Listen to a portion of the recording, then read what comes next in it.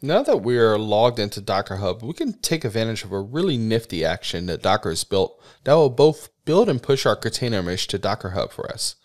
After that, we can pull and verify the container image locally. We've already logged into Docker Hub. We have a successful login, so we've already handled the most difficult part of this. We could just go ahead and use the Docker build push action. And you can use this immediately after the login action. And essentially, you just indicate that push is true. You set up your tags, and then you set up your context, and you're ready to go. So I will go ahead and copy the uses Docker build push action in the correct version, which here would be v2. And we're going to go right into our YAML file. We will give it a name. So build and push to Docker Hub.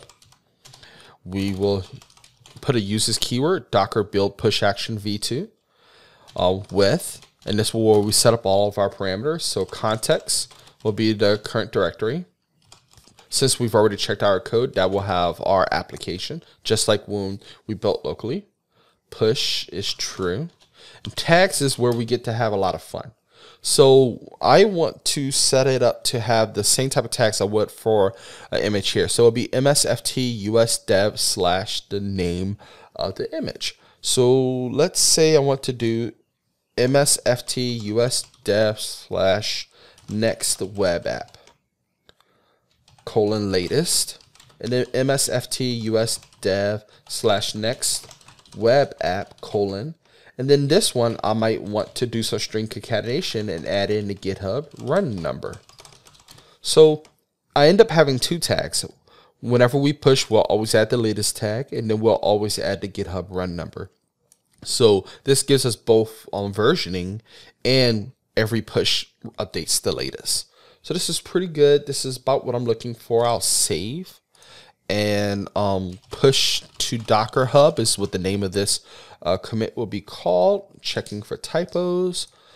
Commit locally. Push to my remote GitHub repository. Switch back to my browser. Check GitHub Actions, and we're off to the races. So we're looking for a build agent with Ubuntu latest as the label. We are waiting for an agent to pick up this build. There we go. Checking out our code, logging in Docker Hub, build and push to Docker Hub. So far, so good. Looks like it's doing its build. It's got a lot going on here. You see next builds going on internally, just like if you were building on a local machine, generating static pages. That's what we want to happen. That was based upon the instructions within the Docker file, which is the same thing will happen if you're building with the Docker file on your local machine. So this is all good news for us who are observing the build. All right, it's pushing layers of this container image. Now, obviously, there's lots of optimizations that can happen here, but this is just a demo.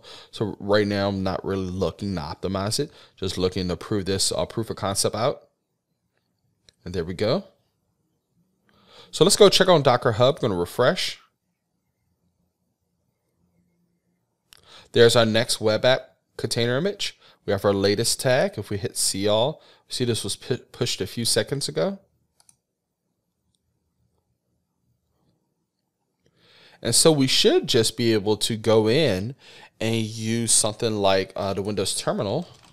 Let's see if we can pull this container image. So Docker pull msft usdev next web app latest from Docker Hub. I don't know if the index is updated that fast. There we go. It is. I should be able to just run this locally.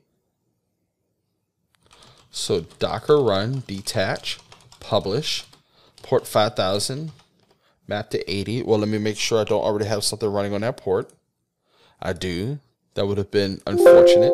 Or remove what's running on that port already. msft usdev next web app tag latest. All right, we'll start a container instance on that port. And then if we go to localhost port 5000, we have our automatically built container image running on that local port. So everything's working exactly as we expect it to.